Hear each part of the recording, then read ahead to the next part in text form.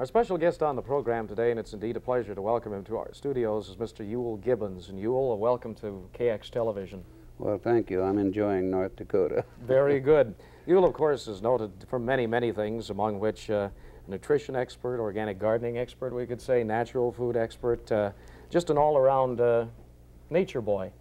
We Well, still say I boy, think, can't we? I think I'm better known though for wild foods than any other thing. Wild, Yeah, my big field is to know which wild plants are edible and what they taste like and how we can fix them so we can enjoy them. Of course, yet from wild foods, I would imagine we could still say that there's a nutritional value that hasn't been refined out by somebody. Oh, yes, yes. See, I have done some of the exploring there myself, although there are a great many of the wild foods that simply have not been explored for nutritional benefits. We can judge that they are nutritious just simply by comparing with other plant-related plants. We can judge that they are, but there's a great deal of research that needs to be done yet in this field. What brings you to North Dakota, Euell? Well, I'm traveling around now trying to get acquainted with people on the local level because Grape Nuts thinks that my commercials would be more effective if people could see me and know that I'm really for real. Right. In other words, get down to the grassroots level. Sure. And then eat the grassroots. That's right. Get down and eat the grassroots is right. So you've been in, what, Bismarck and Minot? Was that your two stops in North Dakota? Fargo. Oh, you also were in Fargo? Yes, I was in Fargo. I had a lecture at Fargo at the North Dakota State University there on Monday evening. Very nicely attended, very wonderful group of people that were there. I met with quite a group of them on Sunday evening too, so I certainly did. I got a nice welcome into North Dakota and found some wonderful people here. Also, you found some nice weather. Yes, I sure did. Yesterday was something to write home about. Wasn't that beautiful? And especially when, you know, people, of course, you will generally think of North Dakota as freeze, you know, until about the middle of summer. But when you look at the national weather today with snow all over the place and rain and flooding, and here we sit nice, high and dry and mild. Yes, and it was just, you could hardly have a better day than yesterday. You know, you had the few little fluffy clouds that were up there purely for decorative purposes. Right. Did you happen to find anything interesting? I know you told me you went out foraging a bit yesterday. Yes. Did you find anything that's indigenous to North Dakota that interested you? Not things that you wouldn't find in other places. Actually, because it's rather early in the year yet, it will be more likely the naturalized plants that get ahead of the game. The dandelion is exactly right now, just exactly right, both here and in the other towns that I have visited. It's just perfect, and of course another thing that is exactly right is, or just becoming right now, is the stinging nettle, which is a tremendously nutritious plant and a very good tasting one too. You know what? One time I was reading Pepys' diary. It was written over 300 years ago. And I found in it a recipe for making a nettle pudding with the stinging nettle. And I made it. And it really is a nice dish. It's not a pudding, it's not a dessert. You'd think with a name like a pudding it'd be a dessert, you know. So, but this is made with suet and meat and rice and nettles. And it's a main dish. And you eat it with some gravy over the top of it. And it really was good. It was tremendous. I wish I knew what stinging nettle looked like. The stinging nettle, oh, anyone who's ever ran barefoot around this country knows what it is. Knows what stinging nettle is. It stings your ankles. If you have any doubt about it, if you think you found it or not sure of it, pick a plant and rub it over the back of your hand. And you'll soon know whether it was stinging nettle or not. It'll make itself very obvious. Yes, and but you have to gather it with plastic gloves and then just wash it and put it in a pan to cook.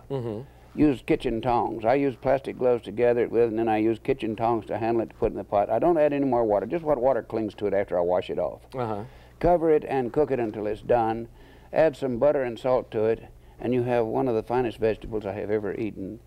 It contains tremendous amounts of vitamin C, ascorbic acid, or provitamin A in keratin. And it has a higher protein content than any leafy material ever before tested. When I took that into Penn State University, when they tested that for protein, they thought I was kidding them. They thought I'd sprinkled some kind of soybean meal or some kind of high protein concentrate on it. And they went out and gathered some more of their own before they would believe that they were actually getting that high protein content in an ordinary leaf. But it is a, we don't know, again, we don't know for certain how good a protein it is, you see, because the protein itself has not been analyzed. We don't know what amino acids we're going to find in it. And this is true of a lot of things in the wild. We have built a civilization here where we can send men to the moon very easily. We can put them out in space orbits. We can photograph the whole surface of Mars. We can split the atom and get all kinds of power from it. We don't even know the simple chemical composition of about 90% of the plants that grow along beside the sidewalk. Right. So the person is looking for new worlds to conquer only needs to go to the nearest vacant lot. And he can find all the research material to last him the rest of his life, and he will find it fascinating research, and also some that may very well present things that we can use. The University of Vermont has been doing some tremendous work with, for instance, with antibiotics in higher plants, where they're finding a great many curative things in such ordinary things as the jewel weed and the onion and a few things of this kind. Well, one thing I think that perhaps it's a broad statement to make, but I think we could say, Euell, that this country, to some extent, for a long time, has been what I would say nutritionally dumb. Yes, I very much welcome this change around to where we have now a new concern about nutrition. Of course, like any movement this way, it's going to attract a kind of a nutty faction too. But generally, I think this is a very healthy sign that people are becoming more concerned with foods and nutrition. It certainly is an improvement over the young people's diet of a few years ago when they were living on soft drinks and potato chips. Right. Very true. And I think many strides are being made too, as I'm sure you know about, in treating mental disorders. Even they found that nutritional deficiencies in these fields cause mental disorders, they cause illnesses, they give susceptibility to illnesses. And when natural foods, for one thing, or natural vitamins, rose hips, this sort of thing are introduced, it makes just a world of difference. Yes, I have a friend who works with the Heifer Project, and he was talking about some of the small villages that he'd found where everyone in the whole village practically was malnourished and were actually suffering from some degree from pellagra, and consequently they were mentally disordered to some extent, you know. And these people raised pigs. They couldn't seem to raise a garden. They couldn't fence it well enough to keep the pigs out. So someone tried to introduce the wild plants, and the poor people wouldn't eat them because they were introduced this way as something for the poor people to eat. Now, who's going to eat them in that kind of... You give it the kiss of death, you know. When I go in talking about wild foods, I come in and talk on the television shows, or I go and talk to the Chamber of Commerce or to the Rotary Club or the Kiwanis or the leaders of the community, and you get them all out there running around gathering and getting that food, well, then the others will too. Definitely. Because you don't lose face then. You've got to be careful about that, because face is a very important thing in this strange culture we have in America. Very true. Offhand, how many books have you written now, Euell? I know there's many. Well, kind of what I've written 7. 6 of them are, well, I've written a lot more than that. I wrote some back before the time that never did see publication. But I have 6 published. I have 1 at the publishers now, which is finished but not yet published. We have to hold it up because of a copyright deal. And another one underway, which has about 2/3 finished. So I've never had a book go out of print. This book, Stalking the Wild Asparagus, has now sold over 500,000 copies. Excellent. And so it had very wide acceptance. People are getting back with nature again. I'm very glad to see this. I mean, we have been too long considering nature an enemy to be conquered or a menace to be avoided. And what we need to do is just reestablish harmonious, creative, intimate involvement with nature. Have a real relationship with it. Then we'll see why nature needs to be saved. Then we'll see why we're going to have to institute these certain programs to preserve and improve our environment, to make life worth living. We won't do that if we keep considering nature an enemy. That's true. I imagine. Who wants to save their enemies? Yeah, that's right. That's right.